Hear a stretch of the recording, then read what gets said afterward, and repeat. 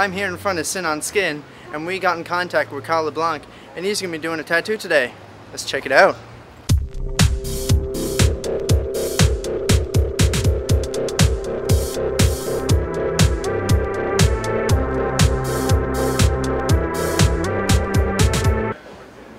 Hi, I'm here at Sin on Skin, and I'm with Carl LeBlanc. How you doing, man? How you doing? Pretty good. So, how long have you been working here? This place, 8 years. Halifax, almost 20.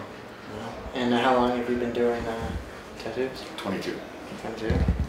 Where did you first start doing tattoos? Just in studios, different shops. When I was in high school, I used to work my summers, go in, clean floors, clean tubes, make needles.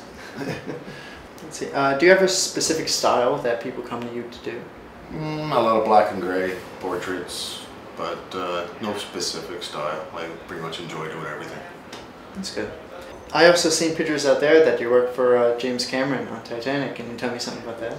I did it. I worked for a few movies here and there, just doing some background work and tattoo work for the makeup department and stuff. Doesn't always know how to put that stuff together. So, I got some experience there.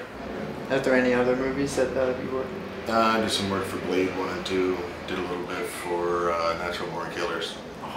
So, a few TV shows. So, when someone comes up to you with an idea for a tattoo, how do you usually go about doing that and helping them create their tattoo? Most people, they really don't need a lot of help. Most of them have the idea of what they want. From there, I'll get people to show me different styles that they like, and also help me with reference material. Once you find the right reference material for what they're looking for, and they can show you something, you can put together something for them a lot easier when you see what they like. So once you get past that part, it's just a matter of putting it together. Do you get a lot of people that ask you to come up with concept ideas for them? Yeah, the guy that just left, everything on him was, he came in with ideas, but no idea what he wanted. So it was just a matter of drawing a few different things out. And once he picked out what he wanted, then it was a matter of elaborating on everything and putting it together. Yeah, I'm here with Andrew, and you just got some sick ink done. Pretty sweet, man. Yeah, thank you. So, what exactly did you get done today? Today, he finished up the gargoyle here. Just did all the detail in him, and a few little odds and ends up here, but just work in progress. But no, it's all good. Does a great job. So, good.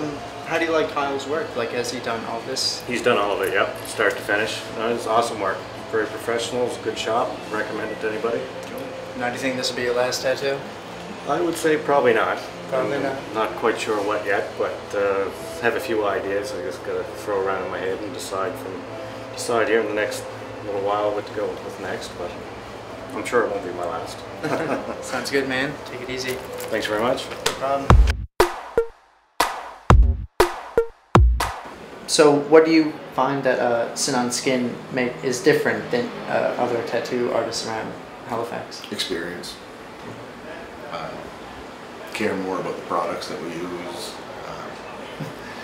especially training. Training's important to us, and we don't see a whole lot of that left around here now. So you consider yourself like top dogs? I wouldn't say top dogs. There's a lot of good artists here, but there's a lot of bad ones too. That's cool. Anyways, thanks a lot, man. Perfect. Thanks a lot. I'm Brendan Mercer, and this has been HaliFEED.